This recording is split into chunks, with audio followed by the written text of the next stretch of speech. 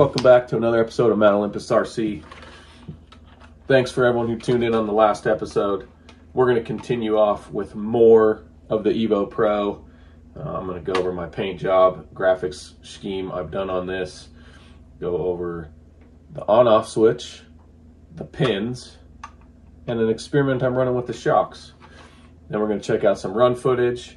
We're going to keep it short and sweet. It's going to be a good episode. Thanks for tuning in. Let's get into it. All right, here we go. We've got the body. I love this paint color. It goes from, I'll call it like a rip curl, riptide blue, changes color to purple. I don't know if the camera's catching that. There's a little bit there. Looks really good in the sunlight. Got the gold lightning on there. Got the trident. Got my brand. I love this paint job. I'm in love with this color right now. I love this gold. It's just awesome. You can tell we've been running it. We've got some scuffs. That's what it's all about. I don't care that it got scuffed up. I just had a lot of fun doing it. Had a lot of fun running it. Anyways, number one, the thing that I have noticed and I wish they sent more of were these guys. I don't mind these on an RC car. I think they look sweet, to be honest. But they only sent 4.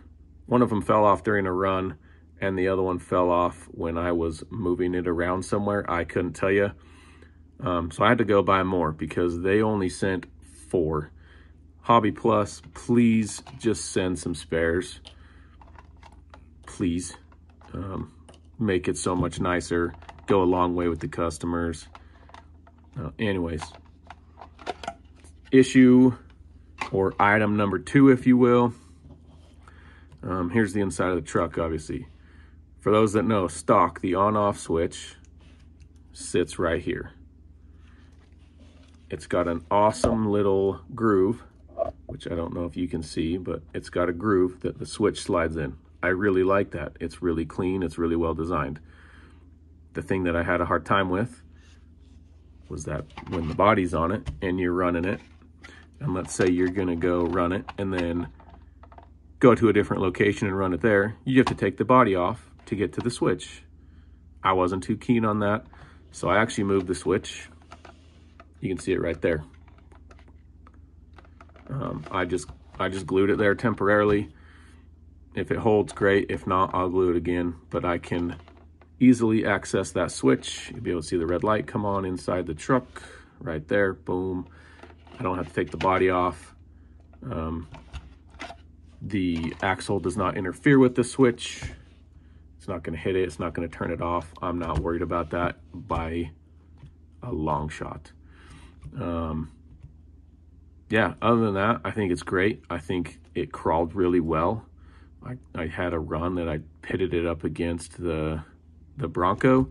The Bronco made it up, but the Evo Pro made it up easier. And I know that one of those factors is the angle of approach that this has is ridiculous. I mean, if you're going degrees, I'm pretty sure it's like whatever that degree is.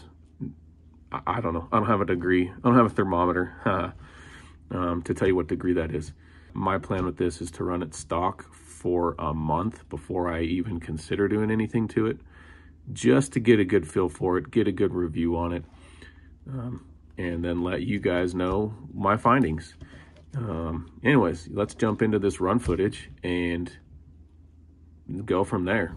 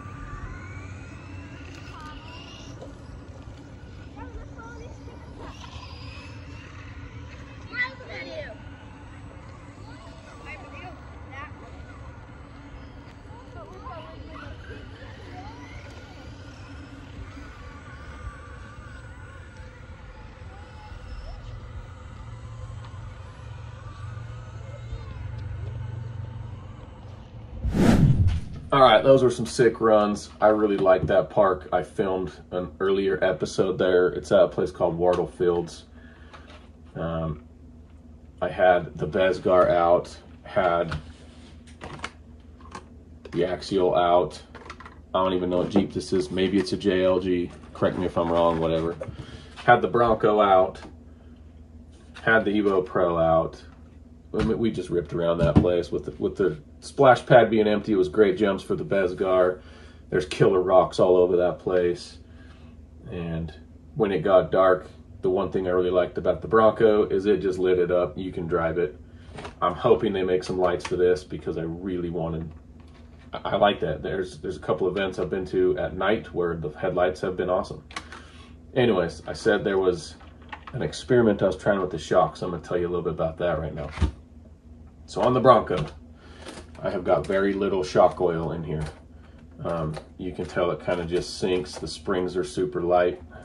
I still can't kind of figure out what's hanging up on the front, but it doesn't bug me enough to do anything about it. Very, very easy on the oil. It is 20-way oil. I don't have a lot of it, maybe 3 to 4 drops in each shock. That only allows basically gravity to be the one thing that pulls that wheel down. So it's not really getting pressed into the ground by anything other than this wheel going up and gravity, which sometimes that's enough. My theory on this one, after talking to a guy I work with about why solid axles are better than independent suspension, was number one, that's going to push it up, which if you see, that pushes that wheel down. What I've done, the experiment I'm doing on this, is I've got 12 drops of 20-way oil in each shock. You can actually tell this truck kind of bounces back up a little bit. I don't know if you can see that, it's very faint. That's what I was going for. The idea behind that is when this wheel gets pushed up, there's more pressure in that shock pushing this wheel into the ground harder, which in theory should give me more traction. Granted, it is just a theory. That's why you test your hypothesis in science. Way to go, nerdy on you guys. But anyways, that's the theory. We're gonna test it out. I'm gonna run this truck for a good while. I said a month. I might go a little longer. I have been looking at some upgrades, but I'm not gonna do anything to it. I'm gonna run it stock. And I'm gonna do a proper review on it after a month, maybe after 2 months, whatever. I'll decide that eventually, but it's probably gonna be a month. And I wanna give it a good, honest review because I like this thing a lot. It is solid. Thanks for watching. I hope you enjoyed this episode. I hope you gained something from it, whether that was information, entertainment, or thanks for your time. I don't know. Thanks for watching. I appreciate it. If you haven't subscribed, subscribe already, and I'll catch you guys on the next one.